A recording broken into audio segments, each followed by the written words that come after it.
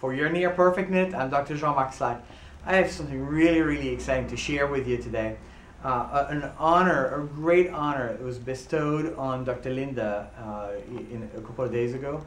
She received the Lighthouse Award from the Massachusetts Alliance for Chiropractic Philosophy.